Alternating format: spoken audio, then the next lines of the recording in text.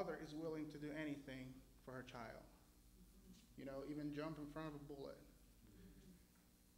Yet, we don't seem to understand that God is willing to do more than that for us. And whenever we're facing some sort of trial or problem, I don't know, but I've seen people saying, well, God does not give me this because I cannot handle it. No, he didn't give you that problem. That's right. So you got to get out of that mentality. Okay, this is my child. I'm willing to do this for them because I don't want them to suffer. God is willing to do the same for you and more because we are his children. That's right. So that's what he was talking to me this morning when I was taking a shower.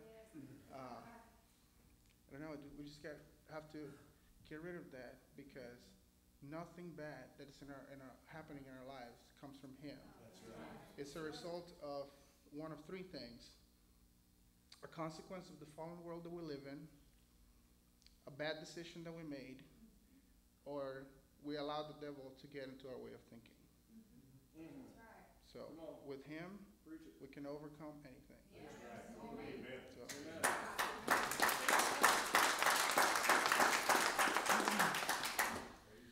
And so for me, it's when I'm driving here, right? So he gets out of the shower, God speaks to him, and then I'm driving here, and I hear a whisper, or I hear a lyric in a song, and I have to just shut the radio off. I'm like, okay, I'm listening. You know, you just have that, he's tugging at your ear, right?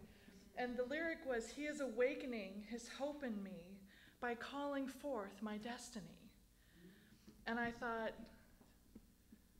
well, hope and faith seem to go against each other. If I believe, then why do I have to hope? But it's his hope. And so I started thinking about this, and I felt so strongly that God was trying, or that the enemy was trying to steal someone's hope. That these holidays, like Mother's Day, like these are difficult days for some people. That there are people who feel so alone, and some of these holidays can just make that aloneness feel sometimes overbearing. Someone who's lost a child today on Mother's Day, someone who's never had a child, who longs for that child, a parent whose heart is just breaking, or someone who wants to be a parent. And so the scripture that, and now abideth faith, hope, and love. These three, but the greatest of these is love. It's his hope. It's his hope that he has placed in our heart. And Tom asked on Friday night, what are we hoping for? Do we still take time to hope? Do we still take time to let our hearts think and our minds kind of wander and imagine? God has given us a vivid imagination. And sometimes we just get so busy and so caught up in the motions and in the daily life. And who is it that God has put around us? I was thinking about that too. Like, who do we know that we can reach out to, maybe on a day like today? Who do we know that maybe needs a word of encouragement? Because the enemy loves nothing more than to make us feel alone. Nothing more than to get us off by ourselves where those doubts and those fears can come take hold. And we need people in our lives. You know, having my husband here next to me Friday night was powerful. Like, it's different. Like, it's different to see those prophecies come forth when there's two that God has put together. You know, and it makes me think of how many years I spent praying for my other half, praying for someone that would be the other half of my whole. And I'm telling you guys, the church can be a lonely place when you're single. The church is filled with couples that have those kind of marriages that you long for, and it can be very lonely. And so I was thinking about that, and what are we hoping for? God has put a hope in your heart, and do not let it be deterred. And look around. Do we see people that are struggling in their hope? We can believe, but boy, the hopes, those can just slowly and quietly die away. And that is a joy. There is the hope springs eternal, right? It's a well. It's a source of strength for us. A joyful expectation.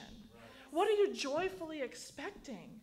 God has good things for us. And God has good things for all those around us. But we need to remember, as, you know, love. It's God's love, it's God's hope, and it's God's faith. And we need all three of them together to work in perfect harmony. And it's the perfect expression of who God is and how he wants us to be to one another. So Be encouraged. Happy Mother's Day to those that are mothers. Happy Mother's Day to those that are not yet mothers that will be. And for those that have heavy hearts this morning, hope. God has put his hope in you and is calling forth your destiny. In your children, we speak that to our children, that they are growing and fulfilling their destiny as well. In Jesus' name. Praise the Lord. So with that, does anybody have anything else that they'd like to share this morning, or any prayer requests or any needs that we would join together in this morning? Yes, Don. 51 years ago, the Lord spoke to me, and I was 17 years old, and I asked him, now, as earnestly as I could say, what my future held. And the Lord told me some things that I didn't ask him for a specific request. I just said, show me. And he said some things that 51 years later, I'm still waiting. I'm still waiting. But I remember the things that he told me would accompany this was trial as be tried as gold. And I didn't really understand that at the time.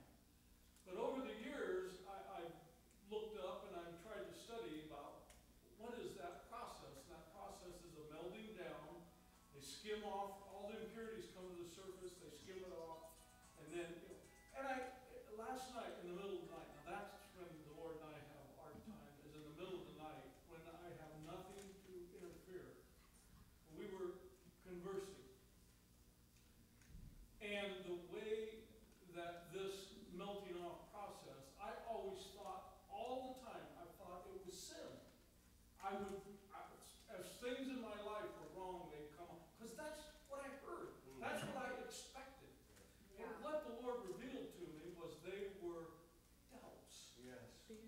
Every trial, everything Satan has brought against me, and the battle is in the mind, has been a trial of my faith and my hope. But you see, and I just realized this in the last year, is that my faith is in him. I can lay back and say, you know what? And I remind him, I did not ask you for the answer you gave me. I just asked you to tell me what lies ahead. You told me what lies ahead. Therefore, I'm 68 years old, and in the flesh, I think, I've had open heart surgery. I'm in pretty good shape, but I thought, Lord, if you're going to do something with me, you better get busy.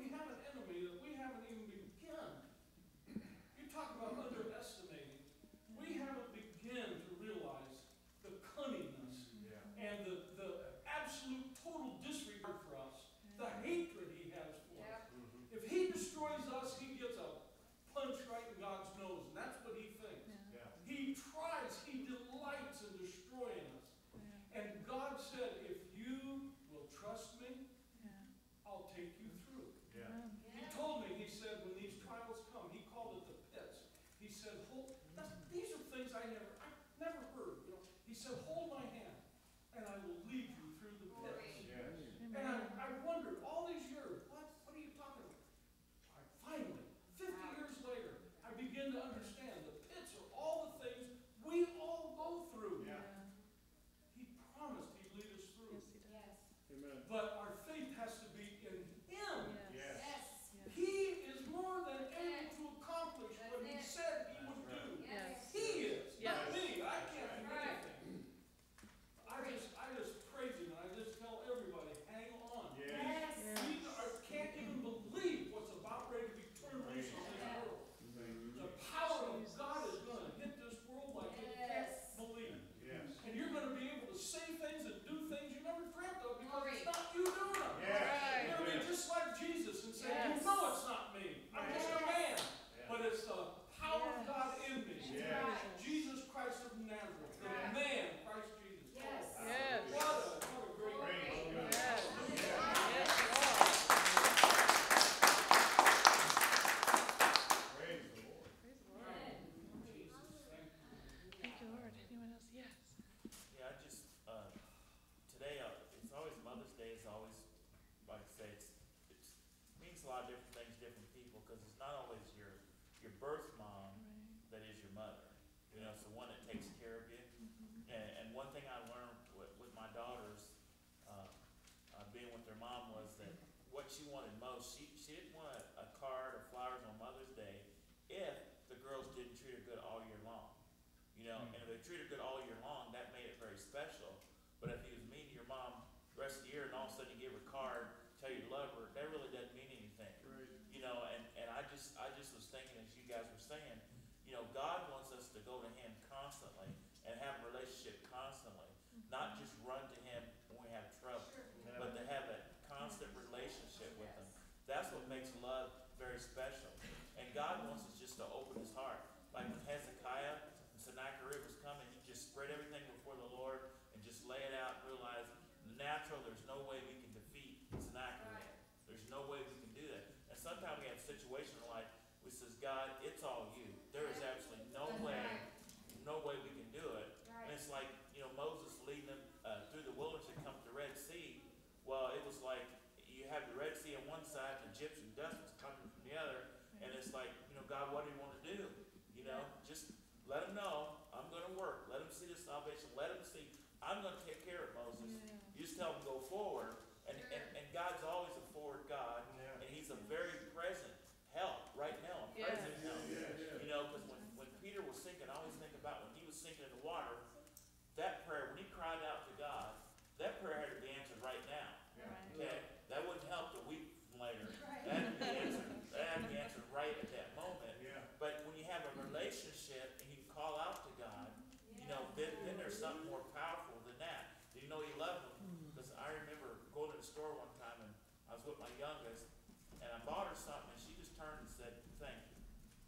And that is so powerful in God's eyes when his child is thankful for what he does. You might not understand it, what's going on. Sometimes we go through hurts and we go through those trials and God, we don't understand, but one thing we do know, we trust you.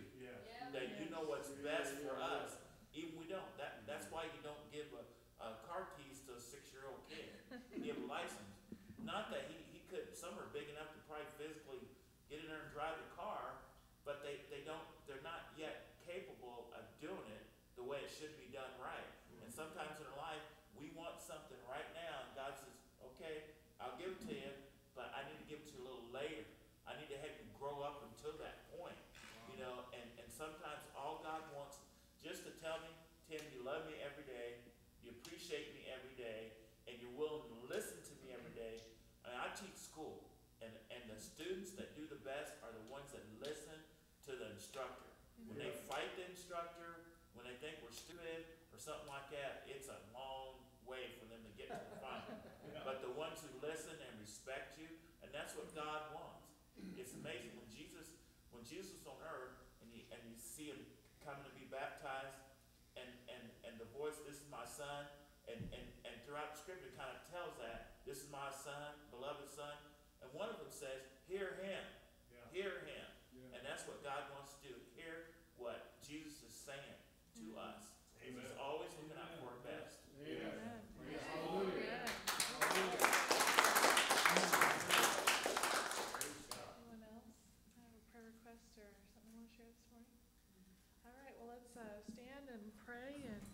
Ask the Lord to bless the service. Ask the Lord to bless the mothers and to touch the hurting hearts and to stir up the hope in all of our hearts.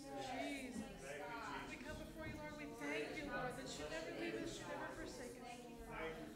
We thank you, Lord, that you are faithful, Lord, that when you speak into our lives, Lord, that you will accomplish in our days on this earth that which you have said you will do. We lift up all the mothers today, Lord, today. And we thank you, Lord, for a mother's love. Lord, natural mothers, Lord, spiritual mothers, Lord, people who have just nourished and help us grow in you, Lord. Those who speak forth love and peace and truth, Lord. Thank you, Lord. Thank you, Lord. We ask your blessing, Lord, your blessing, peace and love and hope, Lord. Jesus, we thank you, Lord, this day, Lord. We thank you for this body, Lord. We ask you to encourage those that need encouragement, Lord. We ask you, Lord, to be with us as we lift you up and magnify you, Lord. We thank you, Lord, for your unfailing love, Lord, that you are faithful, Lord. Thank you, Lord. Thank you, Lord. Thank you, Lord. Thank you, Lord, that you lead us and guide us through the pits of this world, Lord. Thank you, Lord, that you never leave us, you never forsake us, Lord. That we call on you and you are our ever-present help in time of trouble, Lord. Thank you, Lord, that you're faithful. Thank you, Lord. We thank you today, Lord. We lift up your name and we exalt you, Lord, and we listen. We listen when you speak to our hearts, Lord. Thank you, Lord, that your hope springs in our hearts, Lord. That you sustain that hope, Lord, that you have placed in us, Lord. That you remove the doubt, Lord. That you remove the unbelief, Lord, that would stop us from moving in our destiny, Lord, in you. That you encourage each and every person here, Lord. That you are the lifter of our head, Lord. Yes, Lord Jesus, and you are worthy to be praised. Thank you. Thank you, Lord. Thank you, Lord, that you are good. That you are good. Just a reminder that we're going to have Eastern Gate House of Prayer on Friday, May 23rd. So if you don't have anything going on, please come. Just enjoy the time in the presence of the Lord. I don't know if he's revealed what we'll be focusing on that night, but his heart. Yes, his heart. Let's speak the word this morning. Will you not revive us again, that your people may rejoice in you? I am a believer, and these signs do follow me. In the name of Jesus, I cast out demons. I speak in new tongues. I lay hands on the sick, and they do recover. Yes, Lord. Christ has redeemed me from the curse of the law. Therefore, I forbid any sickness or disease to come upon this body. Every disease, germ, and every virus that touches this body dies instantly in the name of Jesus. Every organ and every tissue of this body functions to the perfection to which God created it to function, and I forbid any malfunction in this body in the name of Jesus. I receive the spirit of wisdom and revelation in the knowledge of him, the eyes of my understanding being enlightened, and I am not conformed to this world, but am transformed by the renewing of my mind. My mind is renewed by the word of God. The Lord rebukes the devourer for my sake, and no weapon that is formed against my finances will prosper. All obstacles and hindrances to my financial prosperity are now dissolved. The Lord has pleasure in the prosperity of his servant, and Abraham's blessings are mine.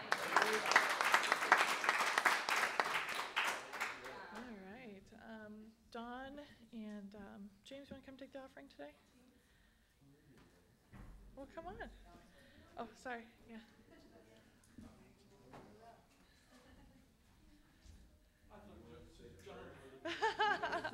Well, James was already standing and ready to go. Well, why don't you pray, James? Why don't you grab the offering basket? Why don't you pray? Heavenly Father, we honor today and honors my mother. I know I don't have my mother and grandmother, but everybody in this church has been like a mother to me. It's so special and so thankful you sent your son to sacrifice his life for us. Amen. Amen. Amen. All right. Oh, you take an offering?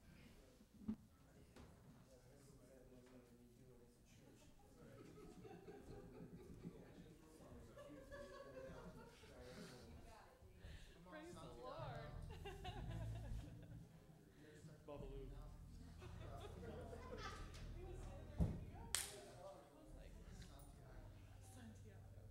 All right. Praise the Lord. Hallelujah. Glory, glory, glory, glory, glory, glory. I feel the healing presence of the Lord here today. Hallelujah.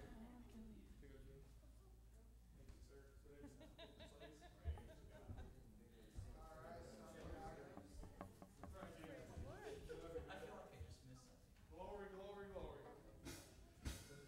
Woo. Y'all ready to worship the Lord? Amen. Hallelujah, hallelujah, hallelujah, hallelujah. Time to join in with the angels that are worshiping around the throne. Hallelujah, born ready. Yes, such a time as this. One thing that Tom revealed that the worship team will be going out to do conferences and stuff like that. And something I forgot to mention earlier. Yeah, go ahead, Tammy, so I can see you. Thank you. That we'll need a portable sound system to go, and we've already planted the seed, laid the seed at his feet, and let it grow. It'll probably take about $4,000 or $5,000 for a portable sound system, but we're just believing the Lord in it. So I'm just letting you know what we've prayed about, and then you guys can watch it happen. So, hallelujah! It's time for these times, guys, to get outside the walls and as a team and just start touching the lives around these nations, around the nations. Hallelujah! Hallelujah. Ready? 1, 2, 3, 4.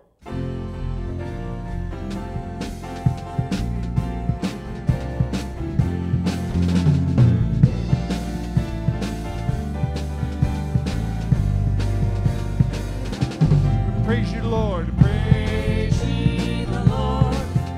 All ye people of the Lord, which by night stand in the house of the Lord. Praise ye the Lord. All ye people of the Lord, which by night stand in the house of the Lord. Lift up your hands. Lift up your hands and praise the Lord. Lift up your hands. Lift up your hands and praise the Lord. Praise ye the Lord. All ye people of the Lord, which by night stand in the house of the Lord. Praise you, Lord. Praise ye the Lord. All ye people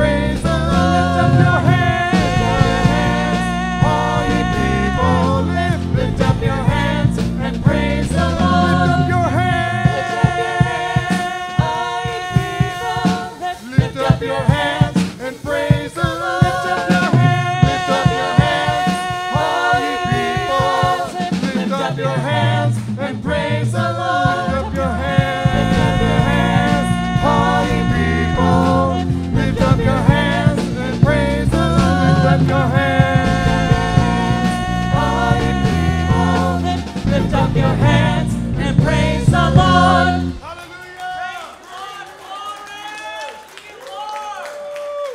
Thank you, Jesus. Glory, glory. Hallelujah, Lord.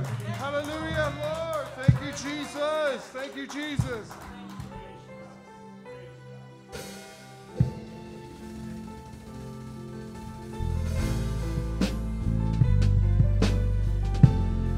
Thank you, Jesus.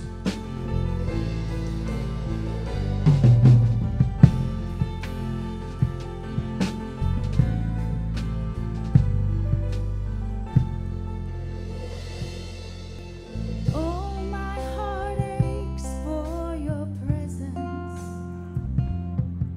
and all my soul cries for your love. You are the God of my salvation.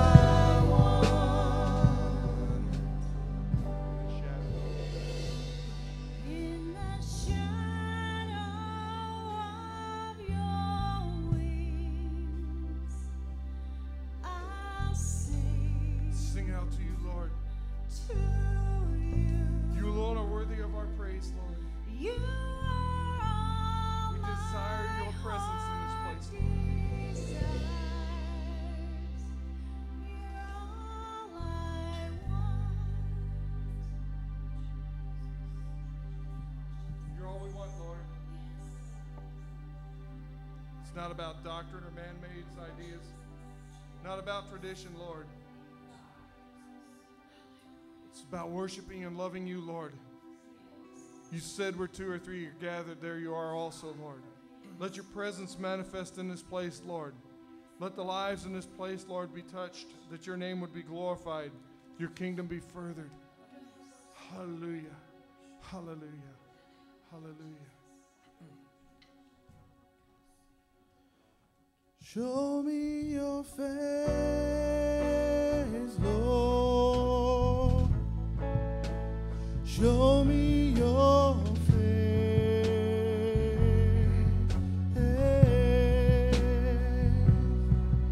Then gird up my legs, that I might stand in this holy place. Jesus, Jesus, Jesus. Show me your face, Lord. Your power in your face.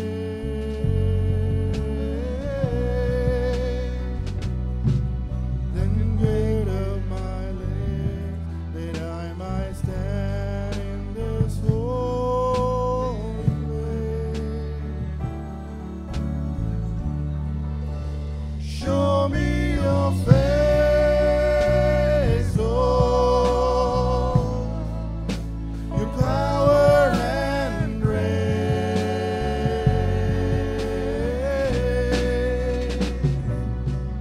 I can make it through the end if I can just see your face.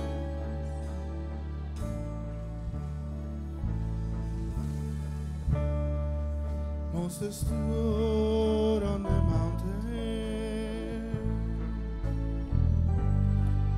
waiting for you to pass by. You put your hand over his face,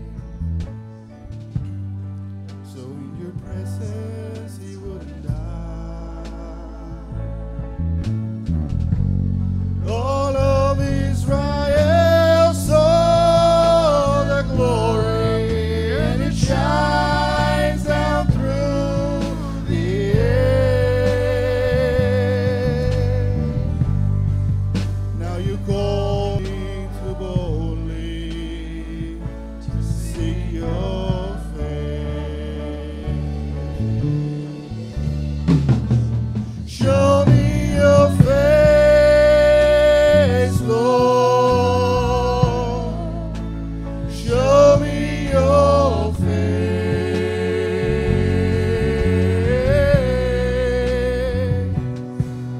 Then gird up my legs, that I might stand in this holy place. Show me your face, Lord, your power and grace.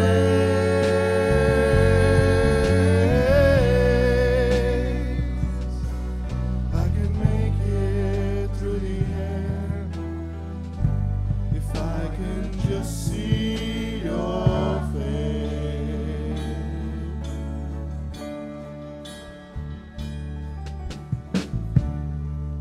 David knew there was something more than the ark of your presence.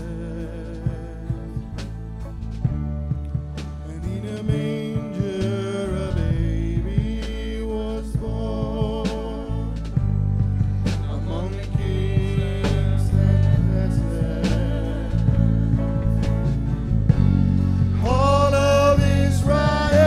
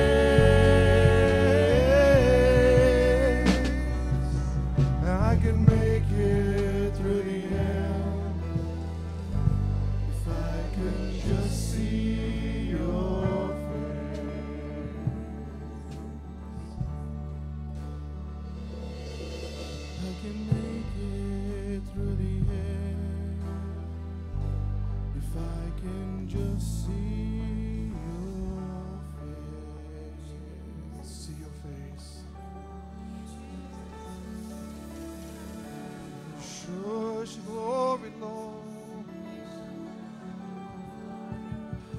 Show us your glory, Lord.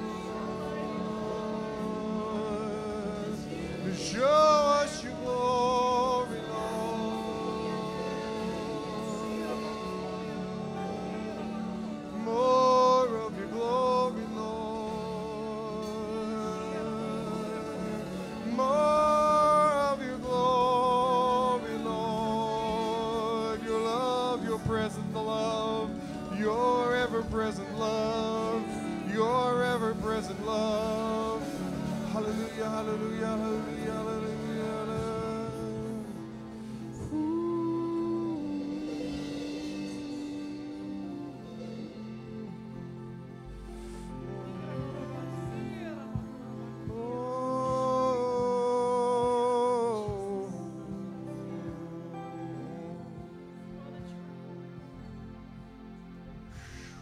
He's here, he's here, he's here.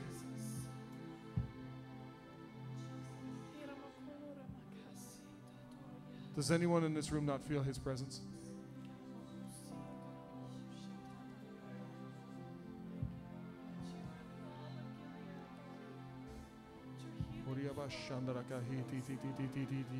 Just tell me you love him, church. Just tell me you love him, church.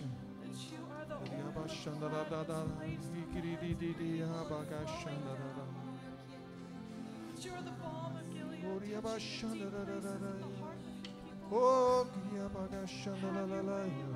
Have your way, Lord. Touch the hearts of your people, Lord. Let your your dreams and visions be birthed in this room right now. Oh, that it would bear good fruit in the land, Lord. Show us your heart, Lord. The harvest draws near, Lord. That you strengthen Reveal your heart through your people this day, Lord. people, Lord. Let your light so shine Show us, Lord. that there would be no doubt. Show us, Lord. Show us, Lord, Lord. To fill the earth. Speak through your people, Lord, by your Spirit. Flowing to the hearts Holy Spirit, of all move. men, Lord, to all nations. Oh, Every tongue shall confess, every knee shall bow before the one true God, creator of heaven and earth. Holy are you, holy are you, worthy to be praised. this is the realm of your glory. This is the realm of your grace. I can feel your mighty power, and it's moving in this place. There's like a burning bush in this room. There's like a burning bush in this room.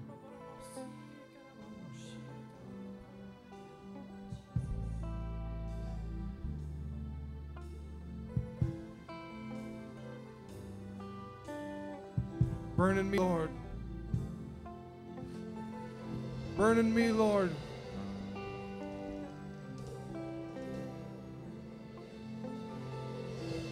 You're an all-consuming fire.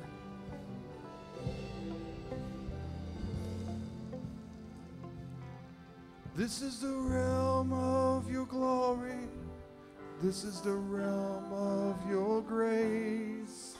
I can feel your mighty power, and it's moving in this place.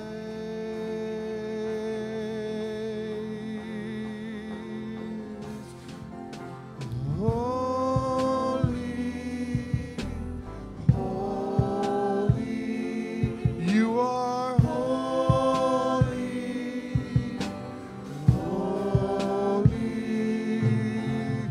holy, holy.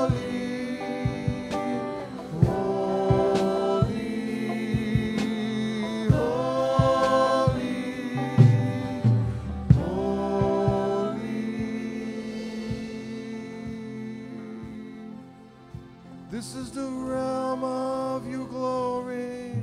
This is the realm of your grace. I can feel your mighty power, and it's moving in this place.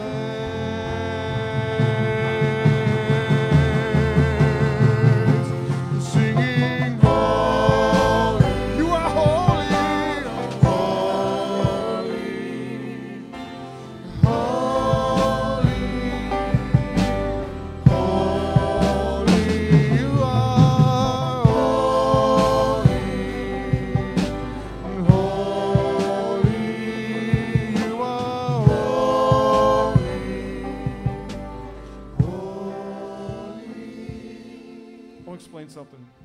Did you just feel a shift in time? We lost our tempo? We didn't lose our tempo. There was a shift in time in this room. All right? Did you feel a shift in time? Okay. Man is linear. Okay? God is not. His time is ever present. But what you just felt in this room was a shift in time. All right? We need to step into his time, because a day is like 1,000, and 1,000 is like a day in the presence of the Lord. Although it may bring confusion to our minds, we just need to learn to lean on him for the understanding of what just happened. Did you all feel that back? Tim, did you feel that shift? All right, I know you felt it. I know you felt it. In those moments, we need to grasp, because when the healing, everything is happening because it's in his presence. And there is no time in his presence. Okay? For years, I struggled with why did that happen. Now I'm understanding why. He's bringing revelation. It's time. Let's stop for a moment. We need to grasp it.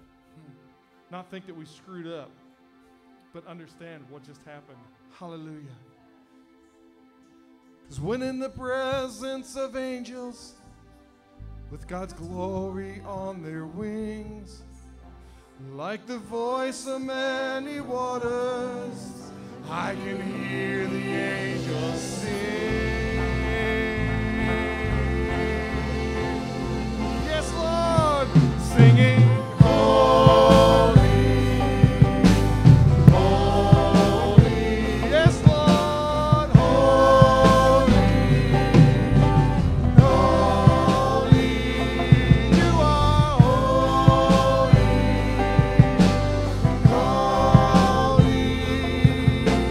holy,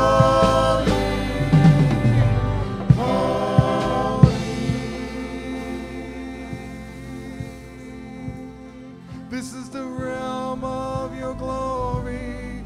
This is the realm of your grace. I can feel your mighty power, and it's moving in this place. When the agents of angels, with God's glory on their wings, like a voice of many waters, I can hear the angels sing. Yes, singing, holy, you are holy, holy, holy,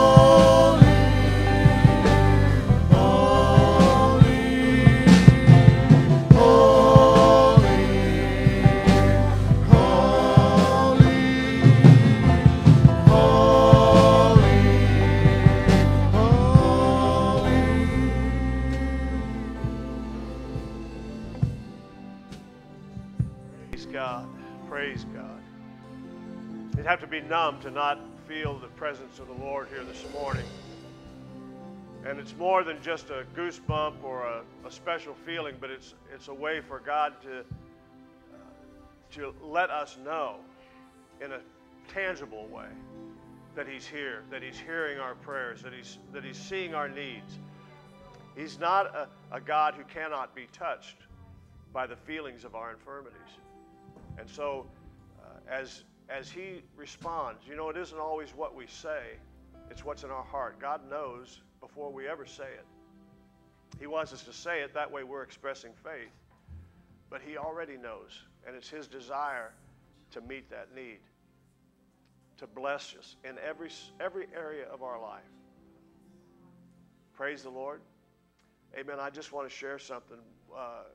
I'm not going to go into all of it because it really wasn't I'm just stealing it.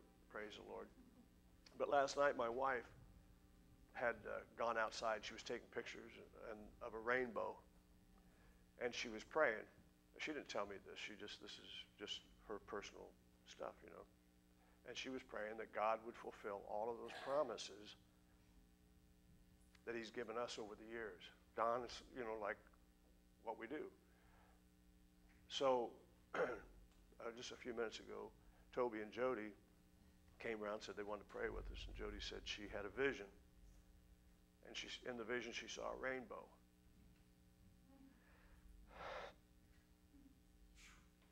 Show you how specific God can be and how prophetic you all are if you just respond.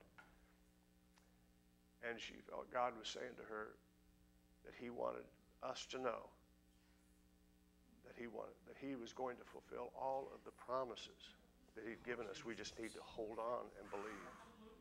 Now, I mean, this is word for word. That's how specific God can be. Don't ever think that it takes some great name or individual to bring the presence of God or a fulfillment of prophecy or any gift. We all have that anointing in the Holy Spirit, and this is the proof. I mean, Jody's not back there saying, you know, geez, I wish I could think of something really good to say. She just said what God said, and it's exactly what Sally had said the night before. I mean, that is the Spirit giving witness to the Spirit. Amen. And it's the Spirit that's in us. That's why your testimonies are so powerful. Sometimes you think, well, I'm just rambling. No, I'm telling you, there's significance. We are overcomers by the blood of the Lamb. Hallelujah. And by the word of our testimony, in agreement with what he's done. Yes. It changes people's lives. Yes, it impacts people. Amen? So don't ever hesitate to step forward. I know sometimes you feel awkward, or you think, well, people are thinking this or thinking that. Don't worry about what they're thinking. Right. Amen. You just go ahead and speak out. Amen. Let the Holy Ghost use you. And I promise you, somebody will be blessed. Amen. Somebody will get a blessing from it. Praise the Lord. Give the Lord a hand clap. Praise God. Amen. Amen. Again, thank you so much, worship team. You know, Tom said this, but we've been saying it for a long time. You know, you hear them worship and sing and lead us in worship. And they're the first ones to say, oh, it's not us, it's the Holy Spirit. Well, it is the Holy Spirit moving on them. But it sounds like hundreds up here. And I'm not talking about volume. I'm talking about it actually sounds like a whole bunch of different voices, not just 5. Right. So it's incredible. I was listening specifically for that, and I thought, you know, if you're not looking, you're hearing all these different voices. And again, I'm not just talking about how the volume of it. I'm talking about it sounds specifically like all these different voices are singing at the same time. So, amen. That's another evidence and witness of the Holy Spirit. Amen. And his anointing when you're doing it for the Lord. Praise God. It works. Hallelujah. Amen. So again, happy Mother's Day to all you mothers out there. And amen. You're once a mother, always a mother. It's like being in the Marine Corps. Praise the Lord. Once a Marine, always a Marine. Right, Ron? Right, Dan? Praise the Lord. Hoorah! Somebody help me out here. Praise God. But that's the way it is. Mothers, I've got a mother 92 in the nursing home. She's still my mom. I'm still her boy. Amen. And likewise with all of our children, we know how that works. Mothers just never cease to be mothers. Praise the Lord. If you don't believe them, drop over to their house today and watch them mother. They'll do it. Praise the Lord. It comes natural to them. We appreciate the mothers. Amen.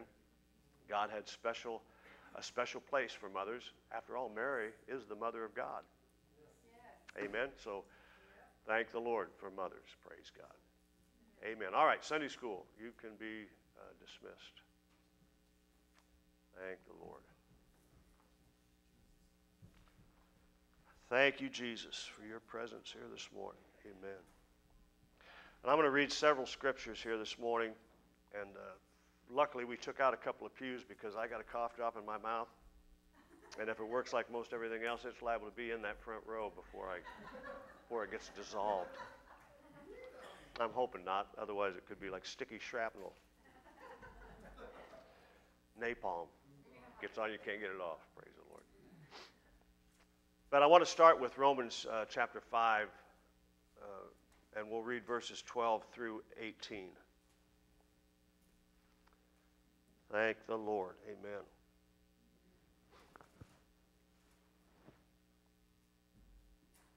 Praise God. I do appreciate the Holy Spirit and how he works through his people. Amen. It's just, it never ceases to amaze. I mean, no matter how many times you have things like this happen, it just awesome, always. Praise God. So here we are, Romans chapter 5, verse 12. Wherefore, as by one man sin entered into the world, and death by sin, and so death passed upon all men, for that all have sinned. For until the law, sin was in the world, but sin is not imputed when there is no law. Nevertheless, death reigned from Adam to Moses, even over them that had not sinned after the similitude of Adam's transgression, who is the figure of him that was to come. But not as the offense, so also is the free gift. For if through the offense of one many be dead, much more the grace of God and the gift by grace, which is by one man, Jesus Christ, hath abounded unto many. And not as it was by one that sinned, so is the gift, for the judgment was by one to condemnation. But the free gift is of many offenses unto justification. For if by one man's offense death reigned by one, much more they which receive abundance of grace and the gift of righteousness shall reign in life by one, Jesus Christ. Therefore, as by the offense of one judgment came upon all men to condemnation, even so by the righteousness of one the free gift came upon all men unto justification of life. Okay? Now let's go to Genesis chapter 2, verses 16 and 17.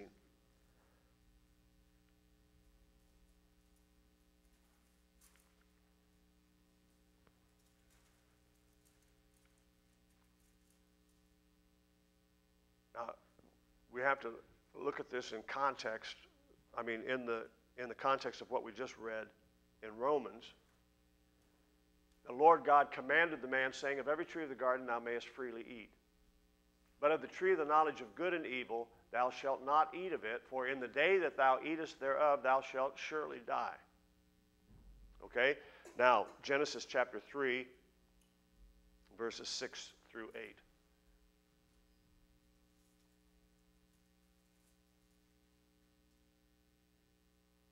When the woman saw that the tree was good for food, and that it was pleasant to the eyes, and a tree to be desired to make one wise, she took of the fruit thereof, and did eat, and gave also unto her husband with her, and he did eat. And the eyes of them both were opened, and they knew that they were naked. And they sewed fig leaves together, and made themselves aprons. And they heard the voice of the Lord God walking in the garden in the cool of the day. And Adam and his wife hid themselves from the presence of the Lord God amongst the trees of the garden. So, we've got a remarkable tendency as human beings and even as Christians to focus almost exclusively on the fruit of the problem. We do it as parents with our children. We do it as pastors with our congregations. We do it with husbands with wives, and wives with husbands. We do it even with ourselves.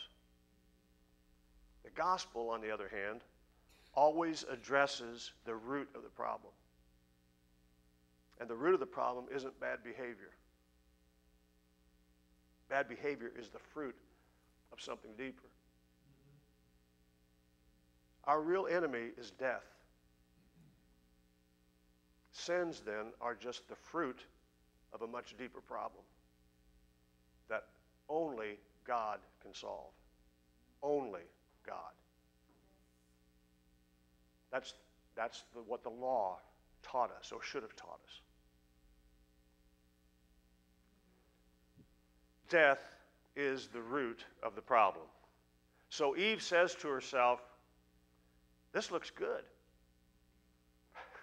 Praise the Lord. I've been there. Amen. It's really attractive fruit.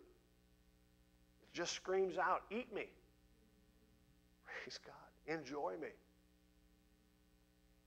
And after all, what a broadening experience it would be. Enjoyable as well. The knowledge of good and evil. My horizons will be just so much greater, and I'll know so much more, and I'll be so much wiser. My husband and I are going to be like God himself. I can't be bad. The serpent makes sense. It'd be much better to know both, good and evil, than to just know good. Here, have some, she says to her husband, and this stuff is really good. It's juicy, it tastes good. It's good stuff. Oh, by the way, what did God mean by that word die? They'd never experienced it. They didn't know death and would have never known death. All sin behavior, I'll just use that as a way of describing.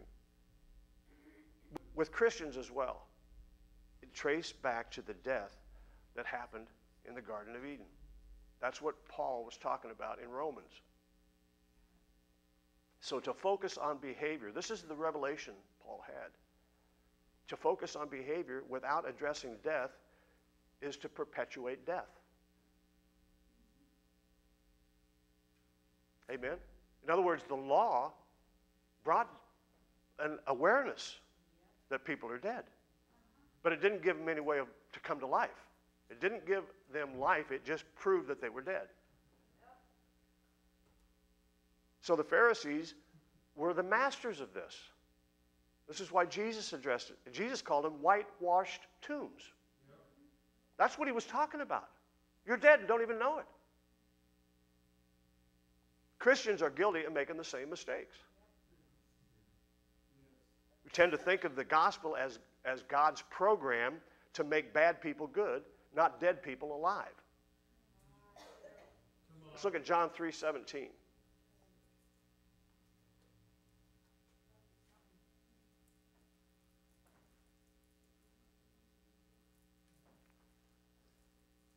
Praise the Lord. For God sent not his Son into the world to condemn the world, but that the world through him might be saved. That's about as fundamental as it gets. For God so loved the world, remember John 3:16? How we are able to just twist that around and make it become something other than what it is, I don't know, but we've done a great job of that. But the fact is, Jesus came first to effect a mortal resurrection. Amen? Not a moral reformation. That's what this scripture is talking about. We've turned it around to where it's become, okay, first there's a moral reformation, then will come a mortal resurrection. But that's not what Jesus said. No. Praise the Lord. Most people think the human problem is that our lives are out of adjustment somehow and that we don't meet God's expectations. Yeah. This is what Don was just talking about in the conversation he had with God. Salvation then becomes a matter of rearranging our priorities. That's what you hear him preached all the time. Praise the Lord. Adjusting our lifestyle in order to correspond with what God's will is. Yep. And in its basest form, this error leads people to think that they then earn their own salvation. Yep. Today, in a lot of churches, the error has become even more subtle. So having received, and I hear it all the time. I hear it, and I'm not mad at people doing it. I understand, we're all on a path that God's leading us, and it's a path of revelation. If anybody knows, ever to come to God, there had to be some revelation. Then any growth within that initial revelation comes from further revelation. As you respond to revelation, more revelation is given. You control the tap, basically. When you stop receiving, God stops giving. It isn't that it isn't there and available, it's just that we don't receive it. Any more than the sinner out here is as much accepted in the eyes of God in terms of salvation. All he has to do is receive the revelation or respond to the revelation of Jesus Christ, God in the flesh, came as their Savior.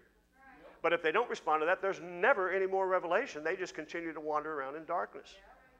So with each response in a positive way to God, there is a requisite response from God that takes us to another level in him.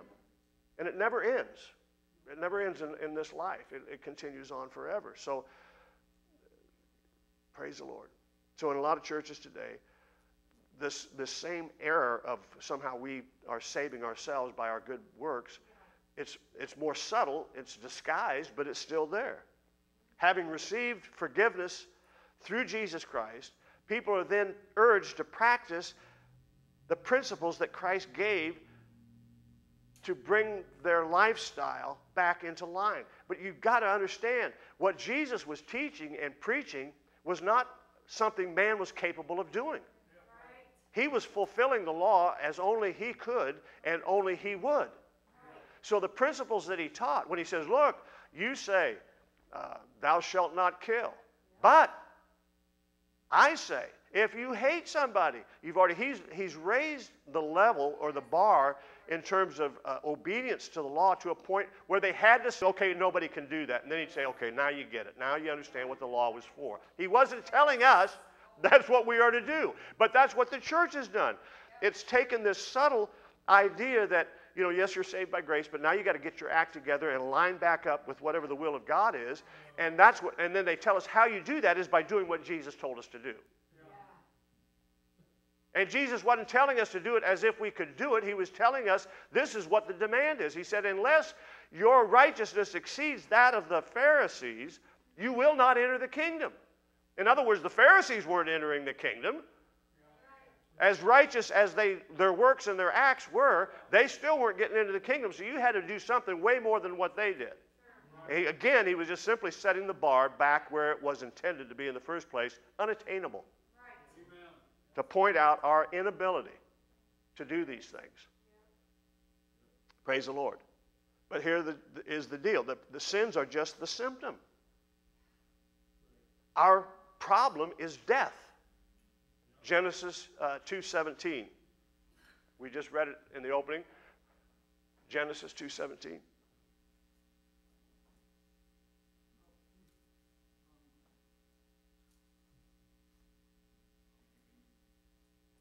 But of the tree of the knowledge of good and evil thou shalt not eat of it, for in the day that thou eatest thereof thou shalt surely die. See, Adam and Eve had no sin consciousness. It wasn't that they weren't doing things that could have been identified as sin, if there had been a law there to identify it, but they were sinless, they were innocent because there was no demand. They were without a sin consciousness, which is what the Bible says we are to be. Paul teaches us that we should come to a place where we are unconscious of sin. Where the church has done nothing but try to create a more sensitivity in our conscience to sin, which is exactly the opposite of what the Bible teaches. Praise the Lord. So God warned Adam and Eve. He said, the knowledge of evil came with a high cost, death. What? It made them conscious of their bad behavior. Before, God was just good. God was just love. God was just peace. God was just joy. The presence of the Lord. It was just wonderful. Now all of a sudden, because they know good and evil, now they're afraid of God because they know they've done evil and they know God is only good. They were doing the same kind of things before, but the knowledge of evil caused them to flee God, to run from God. The love of God. This was God showing nothing but love and acceptance and compassion and being their source for everything. That's how God revealed himself originally. That was always his intent. But the moment they had a knowledge of the dark side, all of a sudden God becomes something to run from. God becomes something to hide from. And if you remember, they made some fig leaves to cover themselves. They all immediately began to do works to cover up what they thought was going to be judged.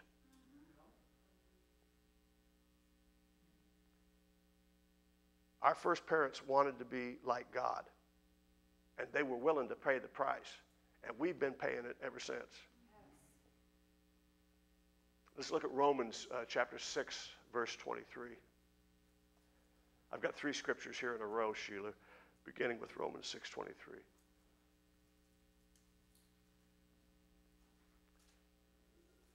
For the wages of sin is death.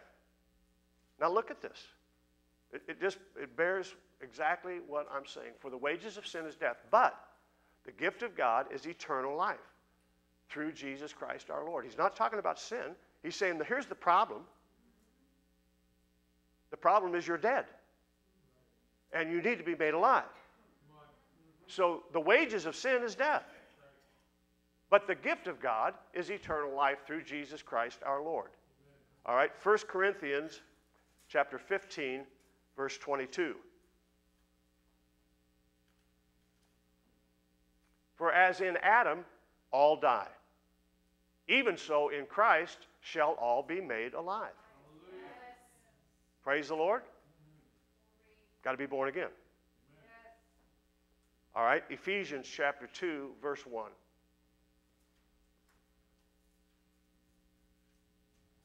And you hath he quickened, who were dead in trespasses and sins. He quickened, made alive. That's what that word means. You hath he quickened. You hath he made alive, who were dead. Why were you dead? In trespasses and sins. Amen. Now, let me clarify that. Why were you dead? Not because of trespasses and sins. Trespasses and sins are the result of being dead. Adam and Eve were alive to God until they ate of the tree of the knowledge of good and evil. Amen. Then they were separated. Now, not that God still didn't reach out to them and so forth and do things to protect them, but in terms of their relationship or their salvation, if you will, their eternal life, it was stopped. Their eternal life ended the moment they ate from that tree. And their mortal life now had a deadline, had an end. Amen? So the real problem that we all face is death.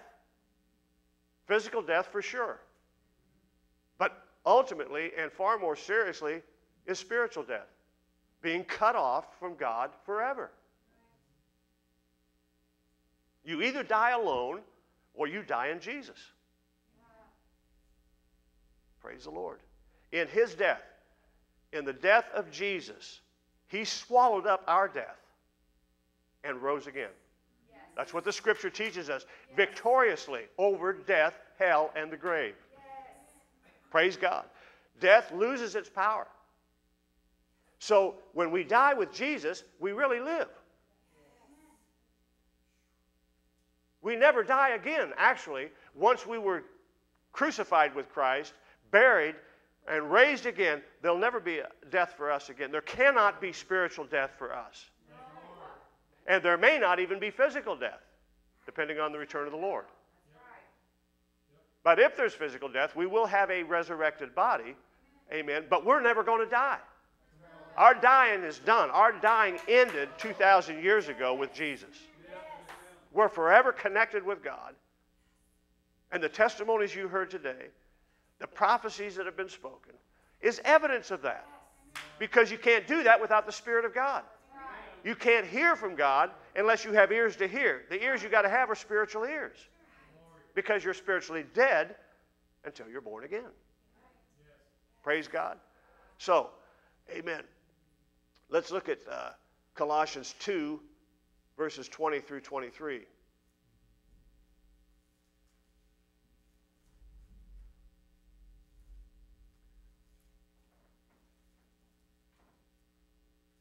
Back to verse 20 if you can, Sheila. 20. Wherefore, if ye be dead with Christ from the rudiments of the world, that's talking about the law.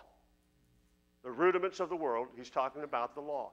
Wherefore, if you be dead with Christ, and you'd have to do a word study on that, but I'm telling you that's what it is. You can check it out for yourself. Wherefore, if you be dead with Christ from the, you can just put the word law in there.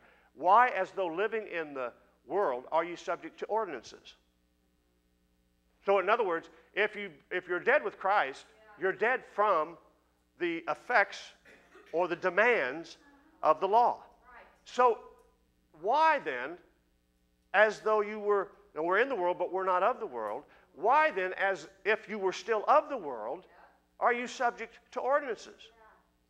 If you're not of the world anymore, you're not subject to the ordinances that the world is subject to. Touch not. Then he goes on to explain that. Touch not, taste not, handle not, verse 22 and 23. Which all are to perish with the using, after the commandments and the doctrines of men.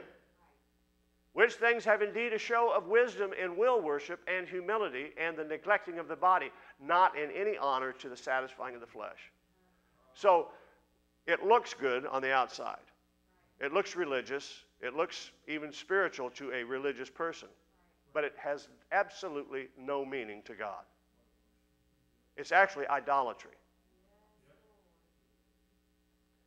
So when all is said and done, rules and practices, all of the rituals and the disciplines and all the latest methods and all the techniques and all the procedures and approaches to spirituality, all those things are useless. Praise the Lord. External conformity like that never brings internal transformation. It will not, because it cannot. Outside cleanup can never bring about inside cleanup.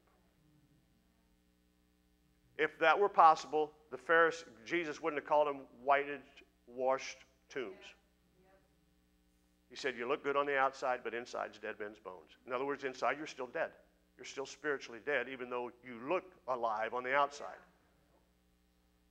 External rule keeping doesn't touch the source of sin or even temptation. It doesn't penetrate because the gospel frees us from all of that, but the law holds you to it. The curse of the law.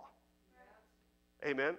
So since it's all of this is true, have you ever asked yourself, this is, again, I don't want to belabor and embarrass Don by coming back to him, but what he was saying about the conversation he had with God is so right on. Because his thoughts leading up to that are like all of ours. Because that's what we've been taught all of our life. That's what we assumed has to be the truth because that's what every preacher preached. But if all of this that we're talking about here is true, and I know that it is, then have you ever asked yourself, why do I avoid the gospel then?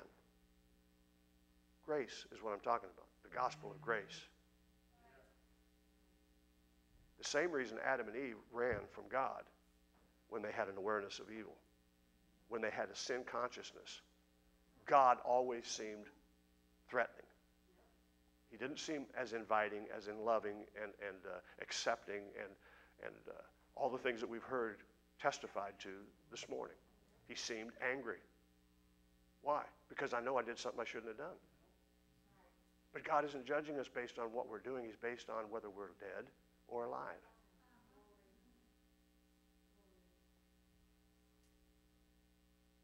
Christians avoid the gospel at some level every day.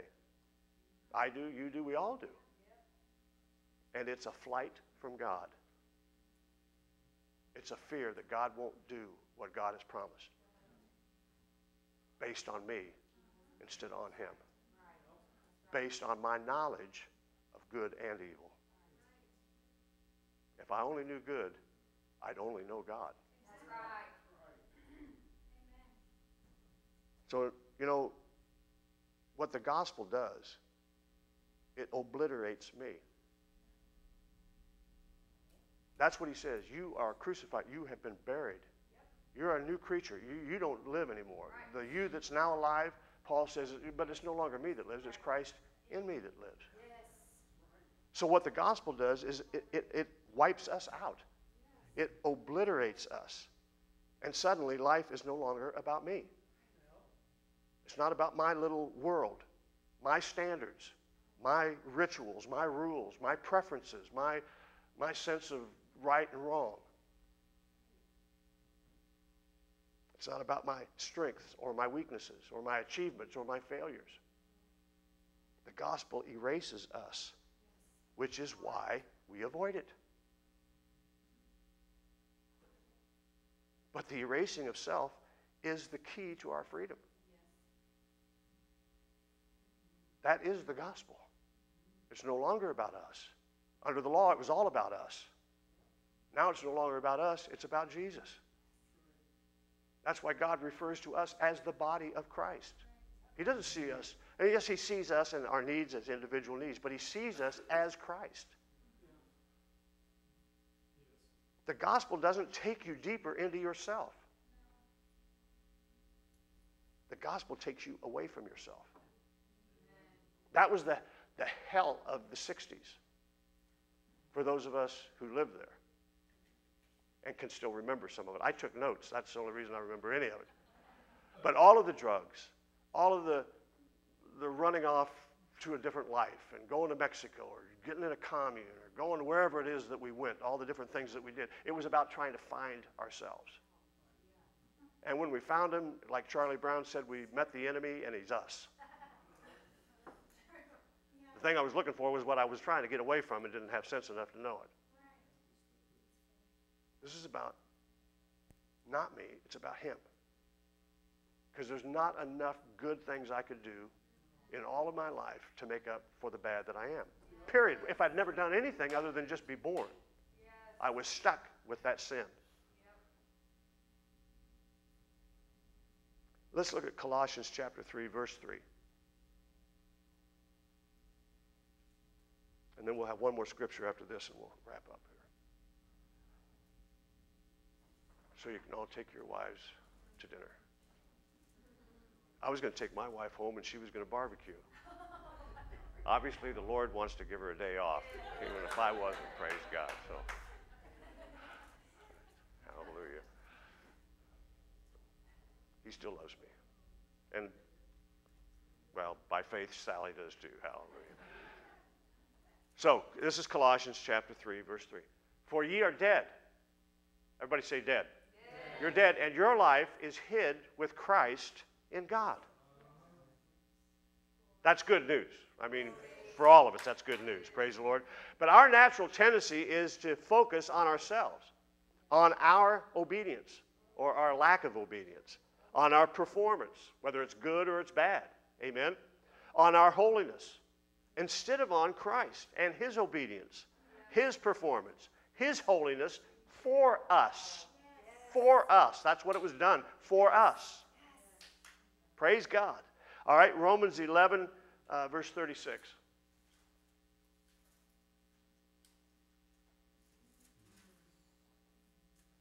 For of him, and through him, and to him are all things, to whom be glory forever. Amen. For of him, through him, and to him are all things, to whom be glory forever. Amen. So, returning to the gospel is returning to reality. It reminds us that sin enslaves by making us big. Praise the Lord. The gospel frees us by making us small. Insignificant, in other words. You're no longer a part of the equation when it comes to salvation. It's for him, through him, and to him. The gospel is about shrinking us and the part that we play. Because the law was all about blowing us way out of proportion to where we thought we actually could be like God. I mean, think about it. Go back to Genesis, and what was it they believed? They believed if I get more knowledge, I'll be like God. So the law comes and gives us a knowledge of sin. A greater awareness of sin than man had ever had before, because it specifies every little thing. Which did what? Made us feel bigger. Because we're going to do these things, and that'll make us like God. Only God could keep the law or fulfill the law. What are we doing when we think we're keeping the law? We're trying to do the same thing that Adam and Eve did. We're trying to be like God. And the whole point of this is there's only one God. And nobody else can be like God. So you either accept him as a loving Father and Savior, or you make yourself at enmity with God. That's the gospel. That's the good news. We shrink. God gets bigger. God becomes all and in all and through all and he becomes everything to everybody. And all that we have need of. Christianity is not, and I'll close with this. Christianity is not the move from vice to virtue. That is not what Christianity is about. That's what the law was about, but it could never happen. So Christianity is not about vice to virtue, but rather it's a move from virtue to grace. To move from what I can do to be virtuous and to be good, I move from that into a state of acceptance with God Back to the garden. Back before, think about it, back before there was a knowledge of good and evil. That's what the gospel does. It puts me back in a place of grace, not virtue. The moment they ate from that tree, they were in a position where their virtue is what was depending on their relationship with God. They could not do it. The whole of history, man's history, and all of the Bible teaches us that. So to go back and take Christianity down that same path is going back to the tree of knowledge of good and evil over and over and over. And that's what causes us to run and hide from God and try to make up stuff to cover ourselves and make ourselves acceptable. God did a good thing. He did the perfect thing. And it took me from virtue to grace. It's not about me. It's about Him. And I simply trust Him. And because of that, I can expect the same as Adam and Eve did before they ate from that tree. I can expect God to feed me, to clothe me, to protect me against all the wild animals in the world, all the threats and all the evil and all the rest. I can expect that every day God's going to be walking with me. Every day it's going to be okay. Every day I can expect God's going to bless me. He's going to prosper me. He's going to give me. Look, they had way more than they needed in that garden. They had everything. All they were asked not to do is don't become aware of your need for virtue.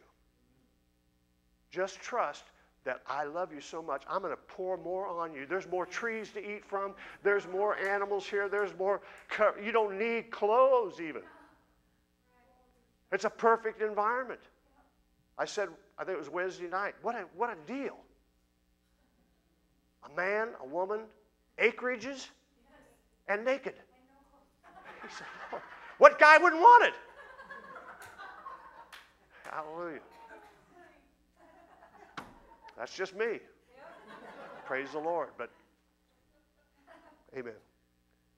We've gone from virtue to grace because God so loved the world. Amen.